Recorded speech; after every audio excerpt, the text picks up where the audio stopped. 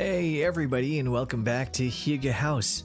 Today let's talk about this 350 square foot redesigned Cape Cod Cottage. There is so much to love about this 350 square foot tiny cottage in Cape Cod. The small cottage home was redesigned by Christopher Butt and rebuilt by Tiny Cottage and Cape Cod Cape Associates.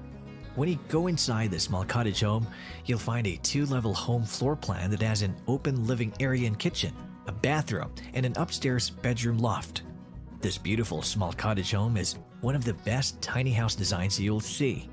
The exterior of this small cottage home has cedar shakes and white trim in the Cape Cod style of home design, in a home design that is lovely all around.